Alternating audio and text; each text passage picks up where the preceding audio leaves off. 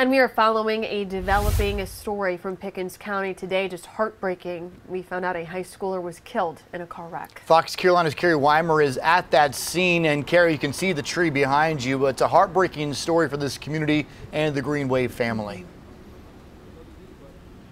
Yeah, absolutely, guys. You know, just standing out here, you can feel the heaviness from this scene as the tragedy unfolded earlier today around 11 a.m. You can see that tree over my shoulder, still bearing the marks of what happened here. People that we've talked to in the neighborhood are still in shock. They just can't put into words what they saw and what they're feeling right now. Of course, we don't have the name of the person that died here earlier today, but we have confirmed that it is a student from Easley High School.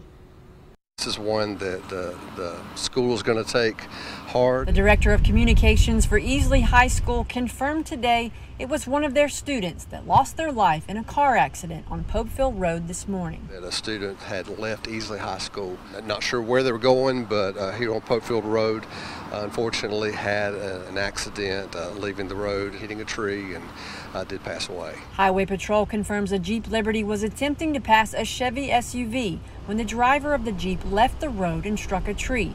Officials say that driver, the student, died at the scene. Anytime anything like this happens, it hurts. It hurts, and we really want to be there for the family, because I know it's more heartbreaking, far more heartbreaking for them. The school's representative told us the student was from a very involved family, had lots of friends. He described the student as very sweet and said they were a part of the high school sports team. This one's going to touch a lot of students.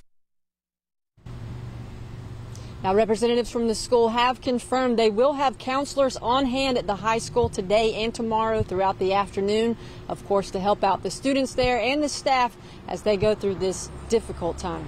Cody, Tori. Just a lot of heavy hearts there today, Carrie. Thank you. And the crash comes during the 100 deadly days of summer, a time we've seen uptick in deadly crashes. Fox Carolina is committed to you with tips on how you can stay safe. Be patient, give plenty of time to reach your destination, follow the speed limit, watch for those construction zones, and check your vehicle before you head out on the roads. That includes your tire pressure, your fluids, and your brakes.